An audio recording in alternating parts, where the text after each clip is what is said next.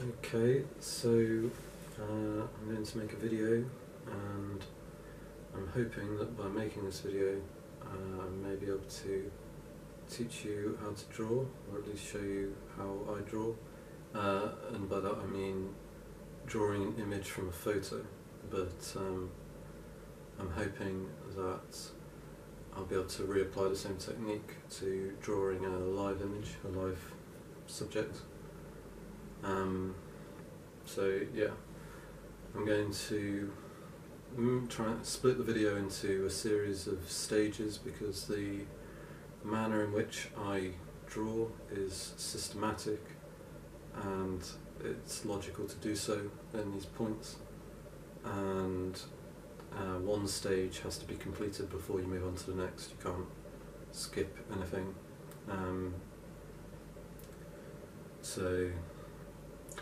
And I'm going to try and make the video in English primarily, and then also Dutch. Oké, dus dit is een video die ik aan het maken ben, en door dat te doen hoop ik dat ik zal aan je kunnen leren hoe je tekenen. Ik ga een beeld, ik bedoel hoe je tekenen van een foto, niet een echte onderwerp in het realiteit, in werkelijkheid. Maar ik hoop dat je ditzelfde methode zal kunnen gebruiken om zo'n ding te tekenen. Dus de manier waarop ik tekenen is systematisch, en het kan gedeeld worden aan verschillende delen. En dus de video's gaat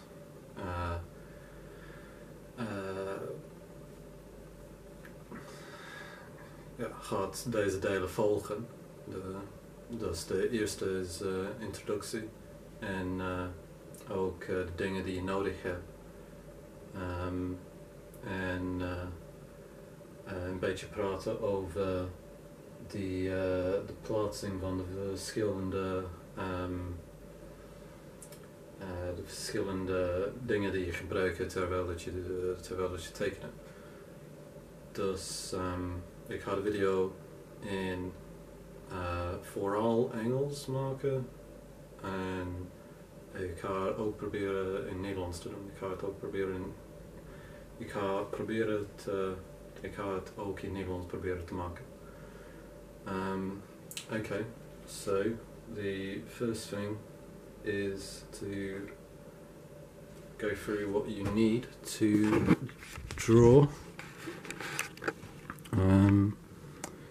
And these are a chair, a desk, an image to draw, so a laptop or a photo stand or something like that, a set of pencils, scissors, rubber, sharpener, and a straight edge. So that's everything you need. But there's one thing that's quite important that I'll just explain whilst I've got the camera on this angle, because it's difficult to do it from there, where I'm going to try and do the drawing. Now, they're placed as they are for a very specific reason, because during the first 3 stages of a drawing, it's very important that the paper, the desk, the chair, the pad, and the laptop, or whatever's holding the image, doesn't change position, because otherwise, well, you'll see why that's important. So what I do, normally I would have the paper lined up along the edge of a desk, but because I'm trying to film it from there this time, it's just easier to have it over there. So in this instance, I've lined it up with this shelving unit, but normally I'd line it up with a desk. So the point is that they're all positioned so that they can very easily be returned to these positions, because, you know, quite often I'd be doing a little bit, and then I'll do a little bit later in the afternoon, or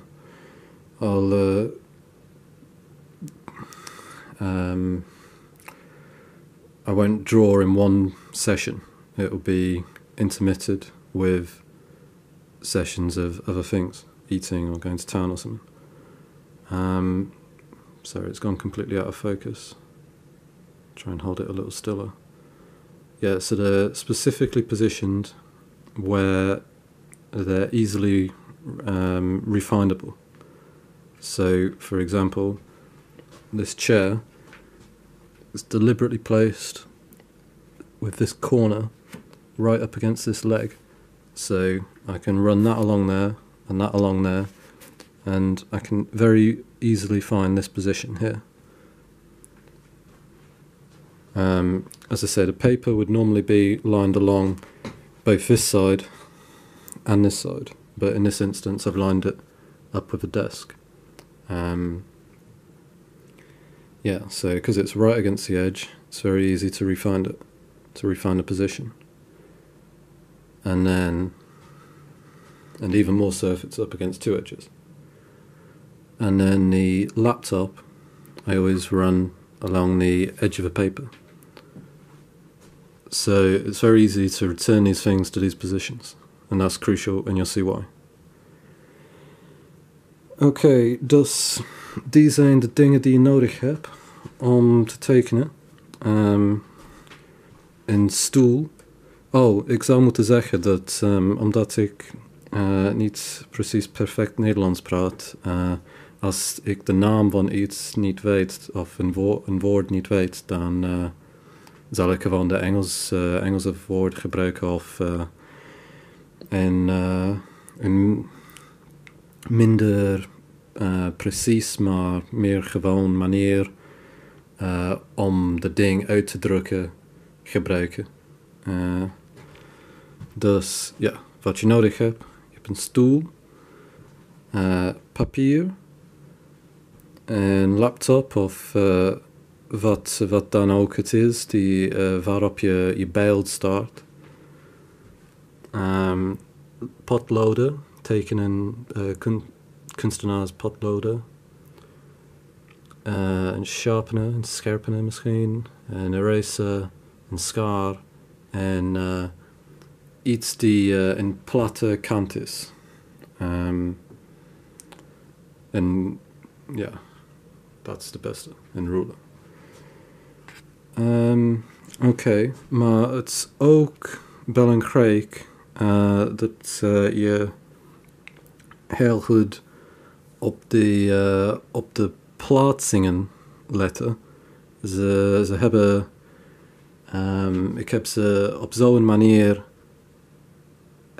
expres geplaatst, alle die dingen, omdat het nodig is dat ik die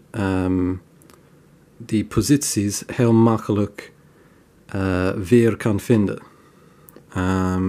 En je zult zien waarom dat zo is tijdens de andere video's.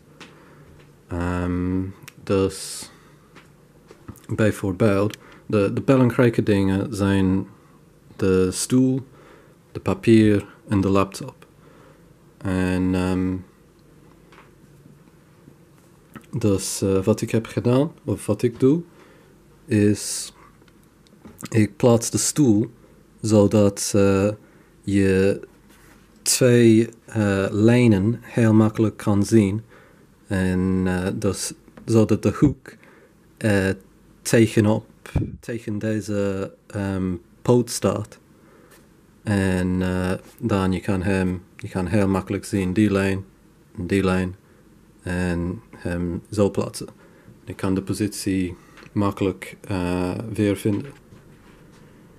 Met de papier zou ik hem normaal gesproken aan deze kant dus precies aan deze lijn ook stellen. Je kan zien dat ik heb hem heel dicht bij de kant van de tafel gelegd. Aan deze kant. Normaal gesproken zou ik het ook aan deze kant doen. Maar in deze geval heb ik dat niet gedaan, omdat ik ga filmen vanaf deze positie.